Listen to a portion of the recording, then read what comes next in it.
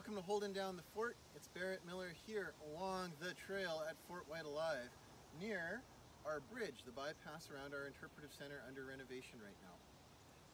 As you explore Fort White Alive or your neighborhood nature nook this time of year, from the very end of June through the first couple weeks of July, you might notice something that looks a little bit gross in the bush.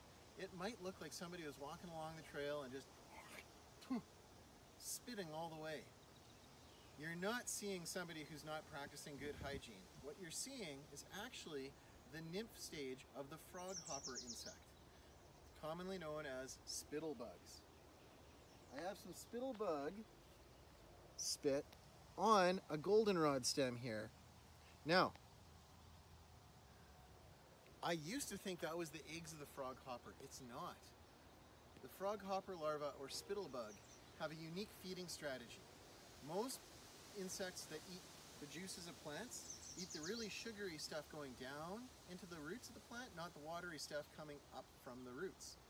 Spittlebugs eat the watery stuff and secrete the spitty, foamy looking product as a waste. What that does, it's a type of camouflage. It hides the spittlebug nymph as it feeds in something that looks, well, like spit. Sort of provokes a disgust reaction in birds and mammals. So, by getting rid of that extra water, it concentrates the nutrition in its food and it hides itself from predators. One of the many fascinating adaptations that happen all around us all the time.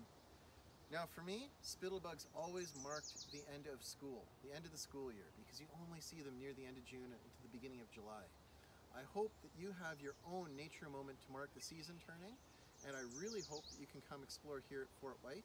If not, look for spittlebugs in your neighborhood nature nook. For Holding Down the Fort, it's Barrett.